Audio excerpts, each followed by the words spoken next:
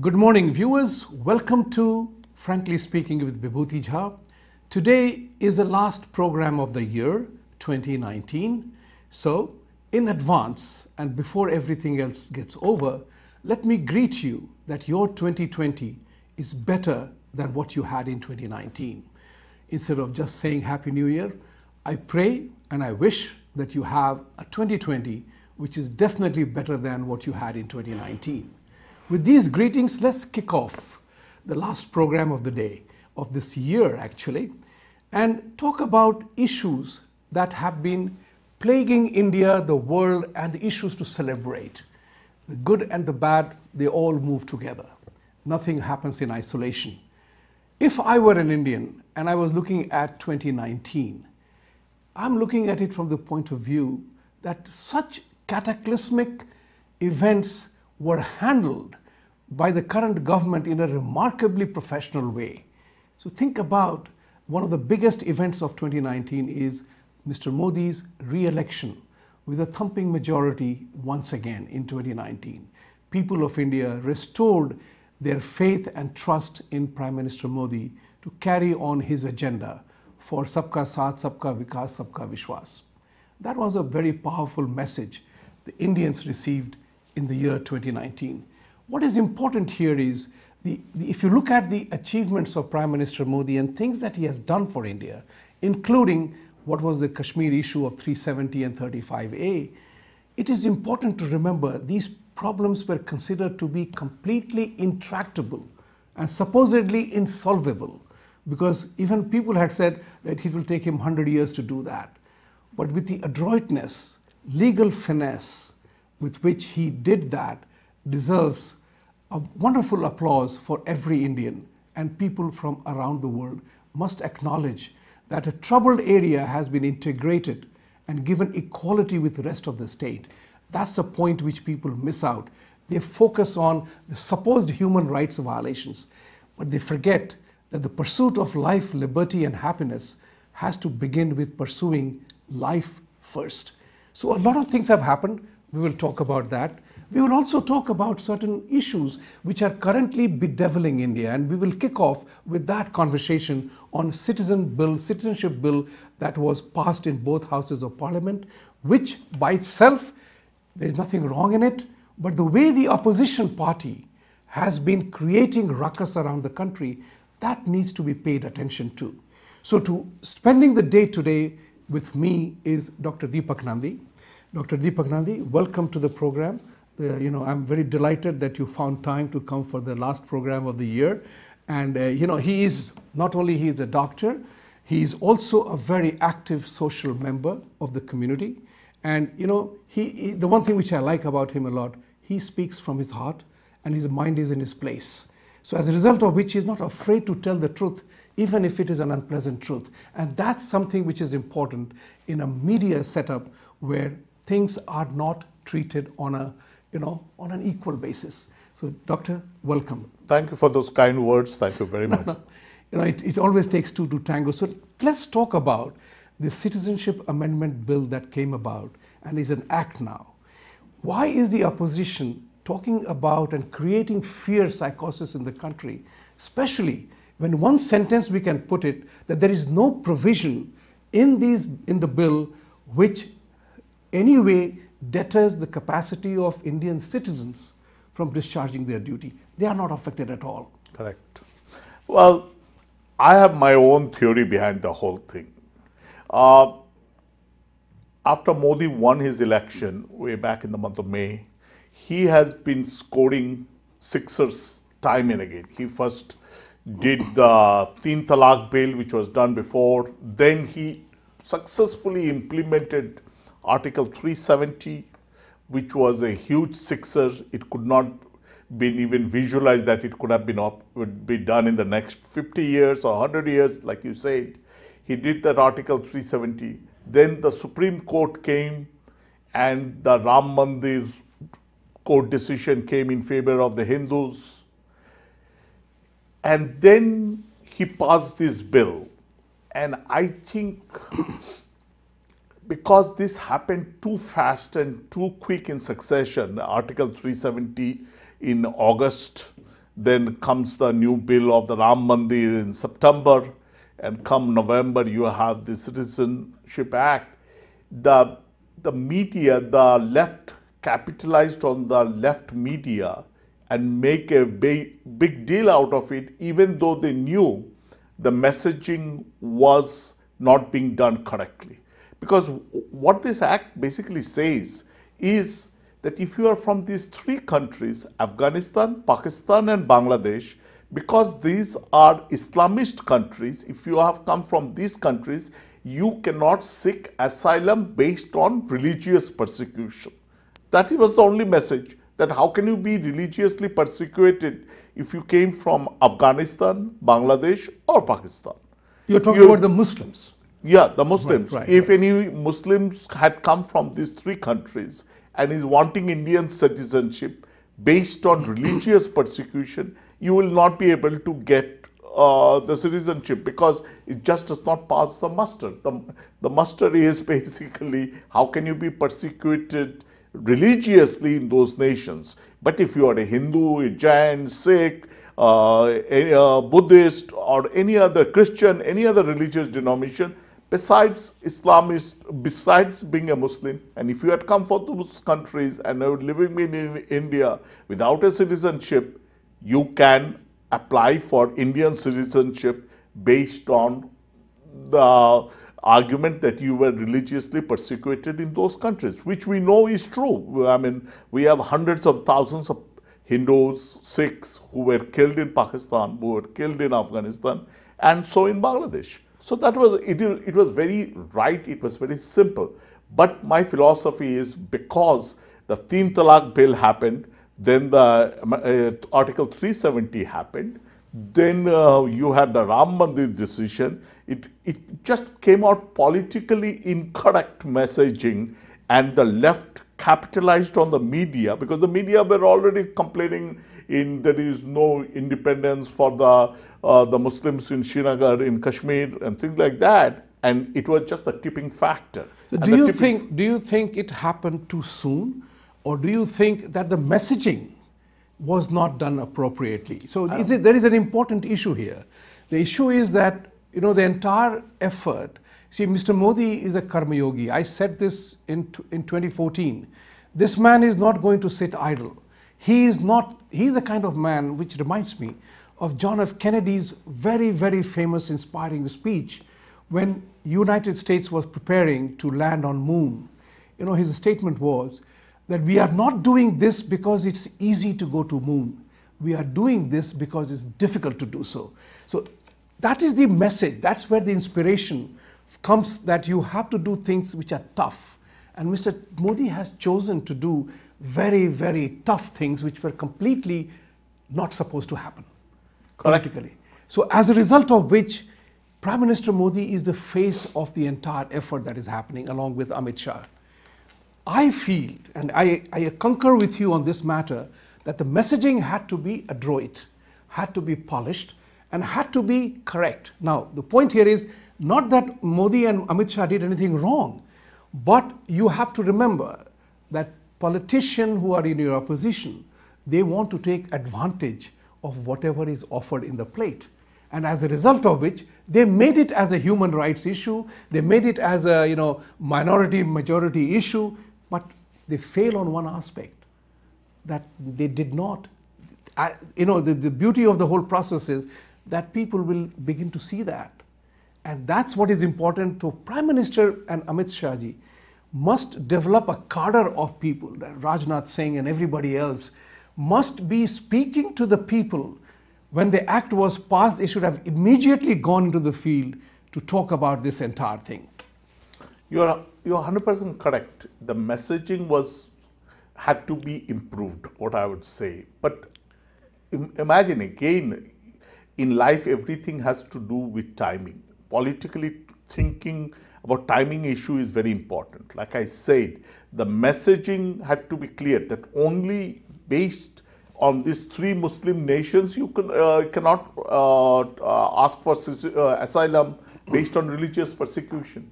but it was also the left media had already started having a lot of articles. We were seeing articles in New York Times and all over the Western media, BBC, Guardian, which were all tilted against Modi. Right. And this was the tipping factor. And that was the last straw that broke the camel's back. And that brings me to other part of the thing. Is you brought about New York Times and the media part of it, which is the big relevant issue that why do these people, why does this media sermonize only India about human rights?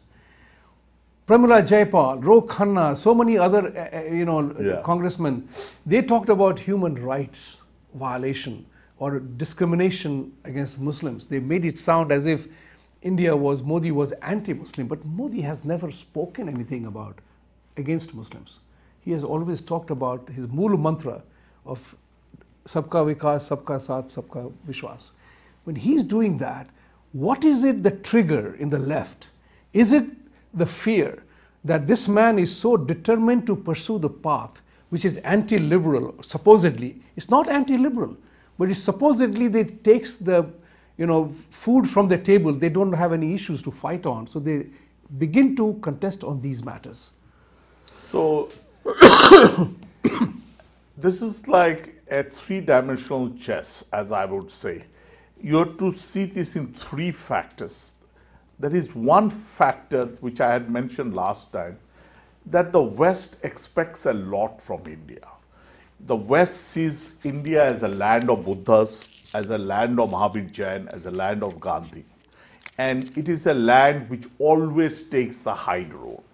It is a land which does not persecute but tolerates. The Western civilization has always seen India, because of its non-violent movement for last 3,000 years, has always perceived India as a land of non-violence. Now you mix that with this new lekhas that Mr. Modi has defined, that these are, we will reply. Look at the Balkot event, that we will reply a bullet with a bullet. We will not kill the Pakistani citizens, but we will go to the terrorist camp and demolish the terrorist camp and come back and just claim that we did it. And there is nothing wrong with that. This was something that was never done before. So the Western media has perceived India that now there is a new face of India, an India which takes action, which is Karma Yoga, which Lord Krishna had always proposed, and but India never did that. So, like India, when Subhash Chandra Bose had the Indian National Army, the West did not perceive it as good. The West, although I claim that the Indian National Army had a big contribution in terms of the independence of India, but it was always perceived by the Western media as somebody co-Nazi. They branded it. They had nothing to do with the Nazi party. Right. So the West has a lot of expectation. And the last thing that I would call it a three-dimensional chess is that the PAC, the super PAC of the Muslim community in the West is huge. They have collected huge amount of money and have paid to the politicians, for the politicians like Ro Khanna to tilt to their side, for Pramila Jayapal to tilt towards that side. So here you have these politicians, then the Western media amalgamating to that kind of concept, and what you get is a final product where they are demonizing Modi. And this is the issue here, because what has happened is that Prime Minister Modi has changed the narrative of all the issues that Dipak was mentioning right now, is whether it was the assertiveness of India or sermonizing on India or all these stuff that was going on, as if India had to bear and live with the burden of peace alone. And everybody can treat India as a happy hunting ground for everything that hurt India. So think about it like this point of view, that while we were the peace lovers, we were invaded. We were supposed to be peaceful, but they invaded. The British East India Company invaded.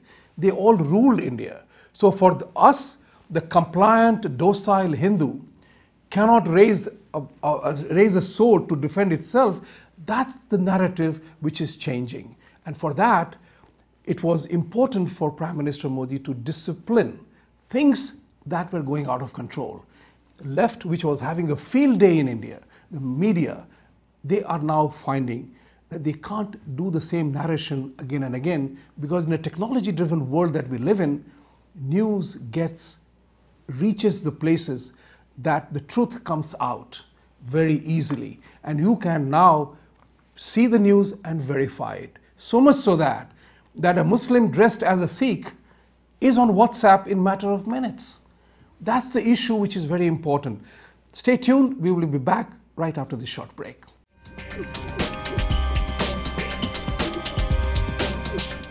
Welcome back. Continuing our dialogue, one of the important issues that happens is that we Indians generally are very compliant, quiet. We take things as they come. We don't rebel easily. And we accept things the way it comes to us.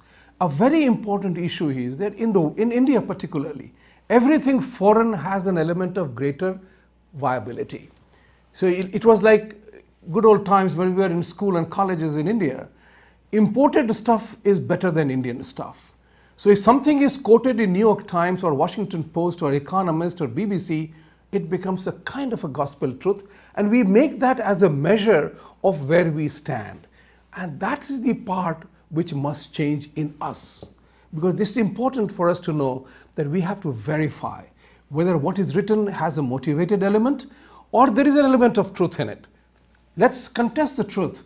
Let us stand up against the wrong items. So for example, my thought process is that when the Western media preaches to India and tries to sermonize that we have to protect the human rights, we have to uphold our high ground and everything else, which is great.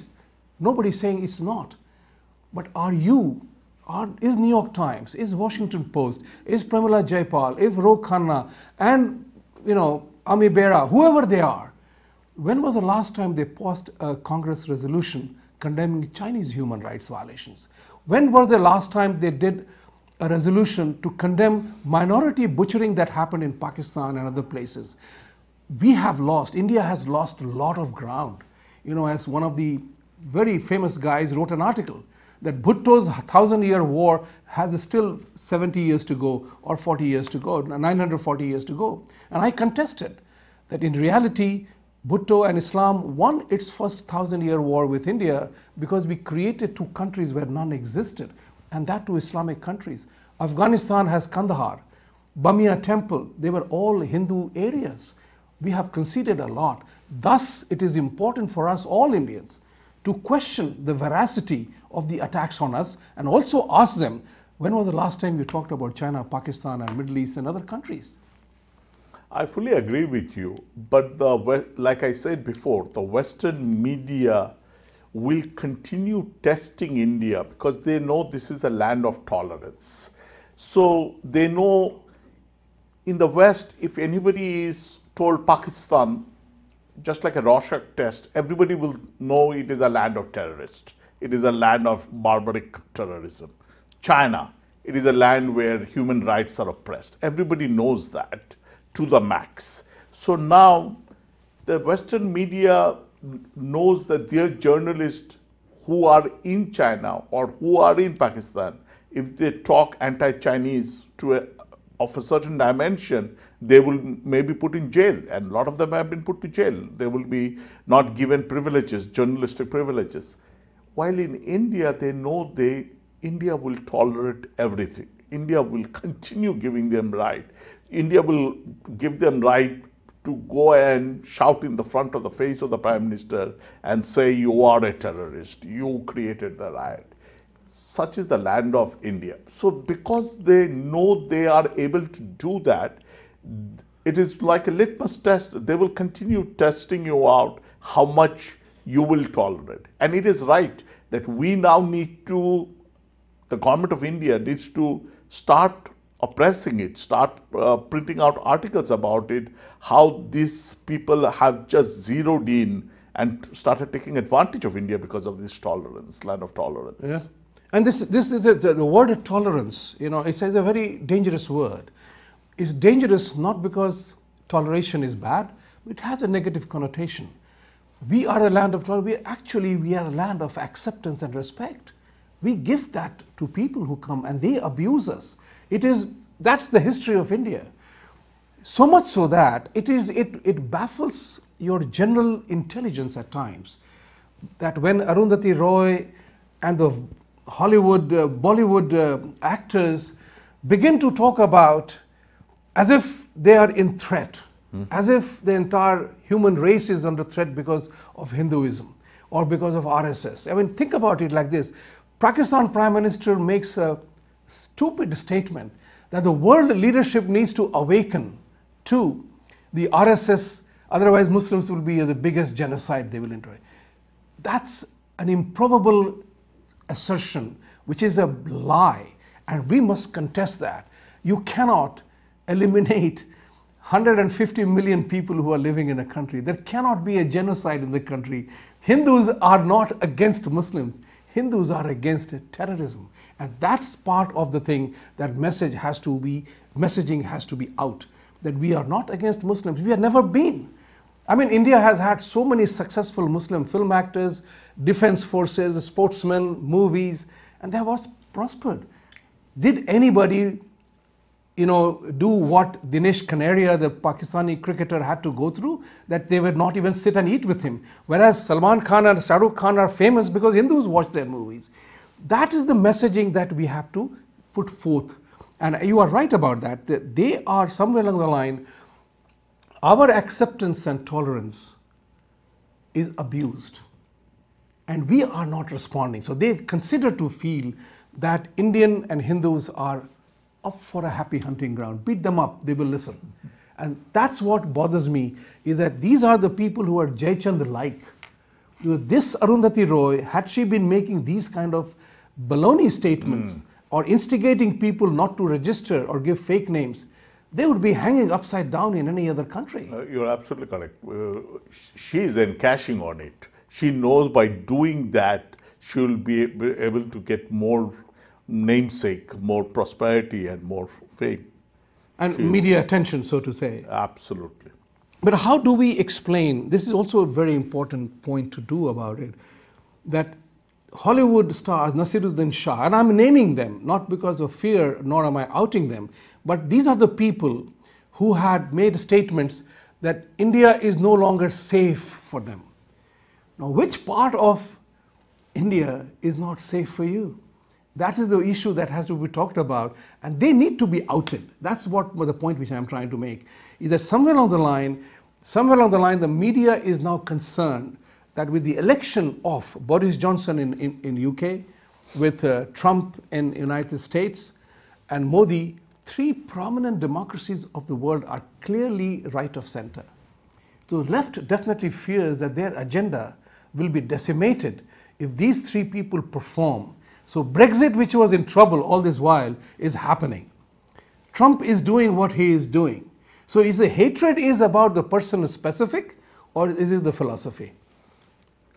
No, it is both. I think it is the person specific. But if tomorrow Modi goes and Mr. Shah comes in, I think it will be even more tougher. But it is person specific, and at the same time, they have perceived that based on social media, the Hindutva movement, or people realizing how long they have been oppressed and how long they have been taken advantage of, that consolidation has happened. So they're afraid of that part too. Hindus were always divide and rule. That was the one-liner that Rajendra Prasad wrote in order to win the ICS exam results. So this is what the Britisher philosophy was. This was the philosophy of the Muslims. This was the divide the Hindus and rule them. And they are going to see that that's not happening anymore because of the consolidation based on the digital media, based on people aggregating together and being easily educated about the common cause. That's brilliant, because that's what I feel so too, because it is one of my favorite things that you may have heard it in the past as well, is that 1941 census ought to be the eye-opener for every Indian in India or anywhere in the world. 1941 census, if you just Google and look up, there were just about 145,000 British, plus women and children, who ruled the country of millions. Divide and rule was really brutally done in India, and we let that happen. And at that time, because the environment was different. Even then, we allowed ourselves to be ruled by them. And that is our weakness. So it's not that the Indians did not have bravery or valor, but we lost because we were not united. Today, as Dipak rightly said, that digital environment allows consolidation and unity. So unity, the Indians, what must they bear in mind? That unity is the strength, and the strength in unity need not remain only a story in Panchatantra. We have to apply it in real life. So that's very important. Your thought on that? Correct. I mean, and what has happened based on social media, people are able to process things. People are able to make comments. Then observers are able to reflect on it. And then, yes, there are immediate people who react, but other people who are sitting silent are noting everything. And out of processing comes the final distilled product. That how we have been always taken advantage of, how for the last 1,000 years, a civilization which was absolutely non-violent, which based on knowledge, which was based on pure knowledge. Imagine the Golden Gupta age, the last time the Hindus ruled before those people came.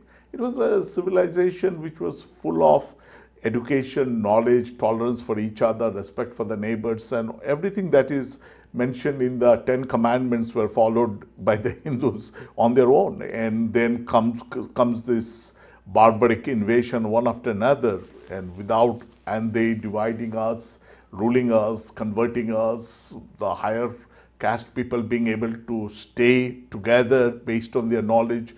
The lower caste people were converted by force, were butchered, and their properties were seized.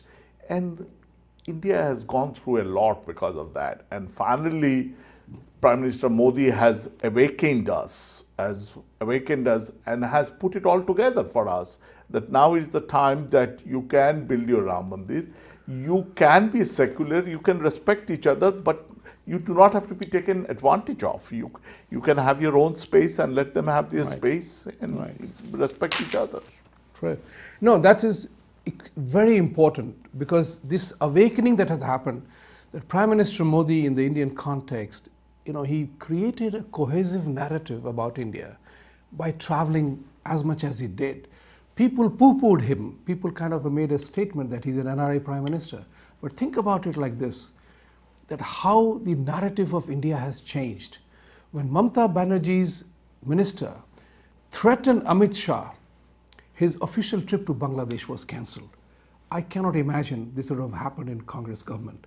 So world leadership is listening to Modi. They recognize his United Nations speech, in which he invited the world to come and participate in Make in India, and how his entire initiative was so much pro-people and pro-India. One thing which really bothers me about it, you alluded to that in terms of conversion. You use the word conversion. That brings me to another thought here. Hindus are Sanatan Dharmis. For us, whether what you pray, when you pray, how many times you pray, it just didn't matter. Correct. So long as you were doing the good, got the best out of you. So we have been religiously accepting any faith anywhere. India is home to all persecuted religions in the world. That's a historical fact. Absolutely. Now that brings me to another issue. Is freedom of religion, which in my opinion is essentially a Western concept. Freedom of religion is a Western concept enshrined in constitution of many countries. Is it relevant for us? Do we have to kind of give Islam and Christianity come and convert as if our people are available for conversion? Is there a need to reconfigure this entire conversion issue in the Indian context? I'm glad you mentioned this, because look, in Hinduism, they had always talked about how you are always born as a Hindu. You cannot convert to a Hindu. A Christian cannot be converted to Hinduism. And Islam, where a Muslim cannot become a Hindu. So Hinduism never believed in conversion. It never believed it was a way of life. And this whole thing of taking Hindus and converting them, there is always a secondary reward system, which could be in the form of power, which could be in the form of money, which could be in form of, but there is a transaction going on for this conversion. I dare say there will be very few Hindus who converted to any other religion purely because they idealize that religion of Islam or religion of Christianity. There is always a secondary reason why they are doing so. And at some level, we have to blame ourselves. It is the Hindu upper caste who has not been able to keep them together. I mean, these concepts in rural temples, the chief priest of the temple telling the lower caste, imagine you are in a rural village and you have a beautiful temple, and the lowest caste is saying you have to sit out there. You cannot come inside. God's blessings are not for you. The inclusiveness was not there. Right. And you push them away. And the Christian says, oh, you come, we'll give you money, we'll give you education, we will do this for you. And there is all this element of bribing, what is a secondary phenomena. So the conversion happened because of that. They took advantage of our priest and upper caste not being able to include them in our Hinduism, and that has to be worked on. Here is a very interesting element. I mean, we know that there was, strictures on them about entering temple or the premises that was they're not right. God belongs to everybody, and everybody can pray from wherever it is. It was wrong. There is no way anybody can justify that it was right. However, there's another important part which we don't talk about, is in Islam itself, Sunnis, Shias, Ahmadiyas, Aga Khani, I mean, they kill each other. So when the conversion happens, what are you converting to? That's also another issue to be talked about. And to that end, my message to all Indians is that we must, as a collective, say that we have no persecution of religion, we have acceptance of every faith. So all these conversion specialists that come and they do all kinds of drama, that must stop. We'll continue this dialogue right after this short break.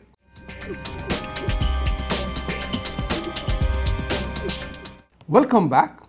This year is ending and so is this decade. The world has emerged out of teens and is emerging into 2020. Sign of maturity? Hopefully so. So we'll talk about what are the events, I would say, what are the events of 2019 which were very important, which will have forward effect, impact and implication of life around, and what are the decadal items, what happened in 2019 that caught your attention and you think and you hope it doesn't happen, or if it happens in a better way. So I will kick off on this one. I would say the decade item of the entire scenario was the mass shootings in America. For me, that is a very important event. Why do people kill? Why do people kill in schools? Why people talk about gun violence, restrictions on gun freedom? When the VIPs and congressmen and senators have their own security with gun, ordinary people don't have the right to protect themselves, or do they need to? That's a very important, because that pursuit of life, liberty and happiness, if there is no life, there is no liberty, there is no pursuit of happiness. So for me, mass violence in the United States, and I will put mass violence in the category of terrorism as well, because you terrorists take away innocent lives. A religion that motivates people, and I use the word motivation in a sad way, when it prepares innocent children to maim and kill in public squares, that's a sure sign of brainwashing. So the gun violence of the kind, I'm including terrorism and the Civil Act. For me, that was a standout event, and that will create division amongst people, because we are going to become an island if this kind of a violence continues. For you, Dipak, what would come up to you as the item of the decade? For me, the item of the decade, being a student of science, has been cancer immunotherapy, for which the Nobel Prize was given last year. We have finally come back, which started in 1911, that based on your own immune system, you can completely cure, and I'm not talking about prevention or keeping it in remission, totally cure at least 9 horrible cancer. And in this coming decade, we expect most of the cancer being permanently being treated, just like antibiotics treated bug disease, tuberculosis, where people died. For me, that was the biggest achievement that we saw in this decade from 2010 to 2020. So funny you said that, because knowing you as a doctor, I was going to ask you, if you had not said this, that in the field of medicine, what has been the biggest thing that will happen? You know, I remember that health is important, you know. People are going to live longer, and people are living longer now. So, you know, this mortality rates the age has gone up remarkably. Well, in the business sense, if people are going to live longer, they are not going to live. Once I'm 80 years of age, I'm not going to live the life of 16 or 20. We will need help. Does this give a new opportunity for new businesses of elder care or, you know, long-term care and whatever? How is that business going to shape up in the years to come? well, many things will happen concurrently. So, like we always knew, we had electrical engineering, mechanical, and civil engineering. So, in the world of aging also, things are approached at multi-dimension. So you have now stem cell research which happened, and stem cell treatment which happened in the last 10 years. So you, based on your own stem cell, you will be able to put a new kidney, a new liver, your own generated liver, your own kidney, your own set of eyes, cataract, retina, your hips. So things which were always leading to acute problems in old age would be created using your own stem cells and then transplanted. So you live longer. Along with that, you will need psychosocial approach. That means, how will you live as a community now that you have raised your kids are gone and they're living independently?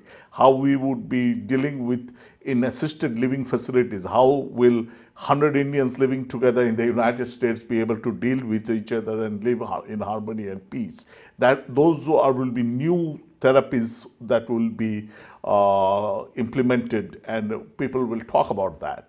Psychologically, how will, although you would have new body parts, you would have new body organs, you would need resources, and how different people would have different amount of resources until we have Medicare for all, which I don't think will happen in the very near future. But it will be these resources which will be varied and different, which will give to other challenges. And that's very powerful. You know, I was part of a think tank where 10 years ago, we talked about designer treatments. This is part of the thing that you are talking. 10 years ago, we talked about designer treatments coming. And that was also triggered by scientific and medicinal advancement, in which one of the Bond movies, James Bond has to go through a scanner, 3D scanner, where his whole body is scanned through that, and they know exactly what the problem is. Are they real, or are they going to be commonplace, or can my body be fixed? And there is an important issue here. And I will say this with a little tongue-in-cheek remark.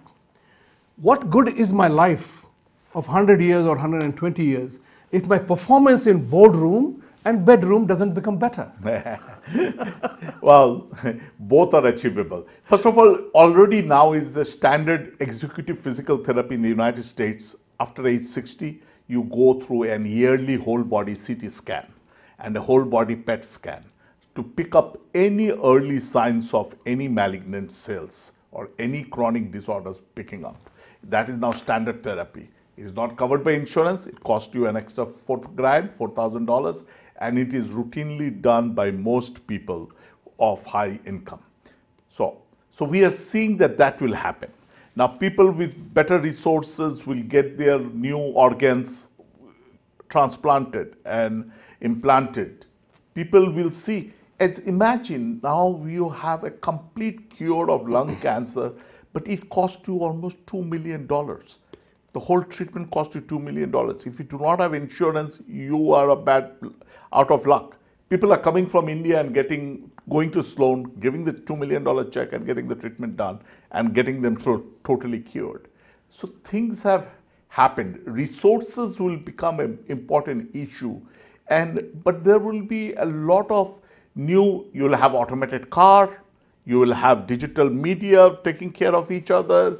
GoFundMe will become a regular issue. Right now, anybody who is wrongly persecuted, who becomes sick, they just open a GoFundMe account, $100,000 comes in, and you immediately go for treatment. Those are the new ways how socialization will happen, how people, instead of using communist techniques, will use digital media and platform to go and take advantage of new technologies. Brilliant. Friends, there is hope for better health in the future, which is great. Let's shift to the decade and 2019. Political impact. From my point of view, the election of Mr. Modi is in 2019. 2014, he won again. Trump won in 2016. As things stand, he might win 2020. Johnson has won in UK. These are all people who are right of center.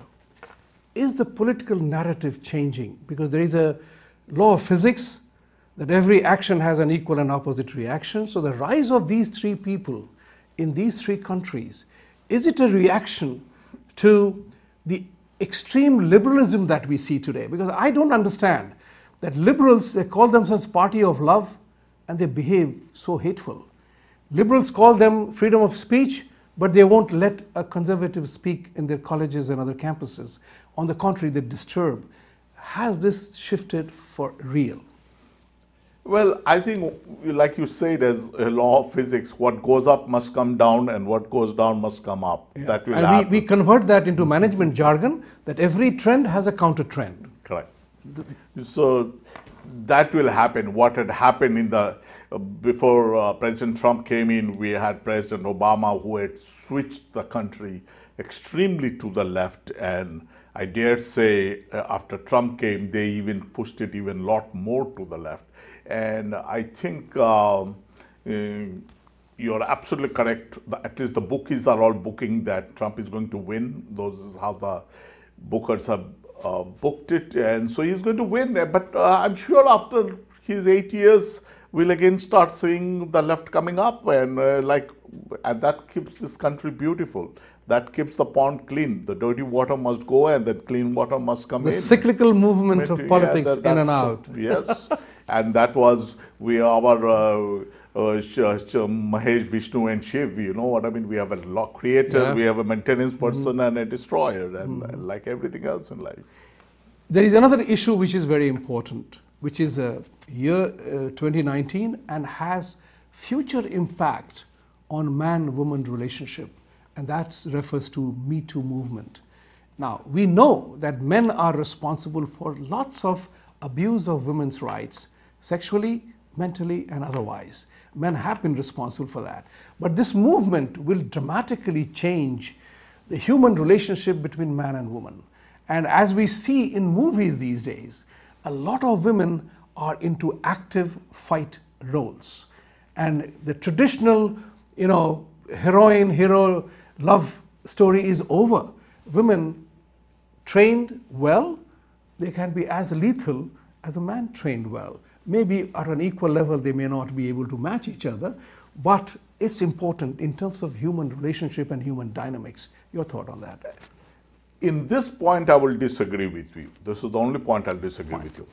Because in the Me Too movement, I see is a very rightful movement. I agree. Let me first say that straight away. I'm not saying it is wrong. I'm talking about the effects of that. So even in the Me Too movement, if men is more careful that when they, trust me, most human being, our sixth sense is so strong. We know what is right and what is wrong. Given the fact that once in a while there can be a mental psych case of a woman, we know when we are touching somebody with endearment versus we are touching with the pineal gland. Our pineal gland, which is the third eye in Hinduism, tells us that this has been touched sexually, this has been touched with endearment, this has been touched with affection, this has been. So we are able to differentiate between these shades of gray.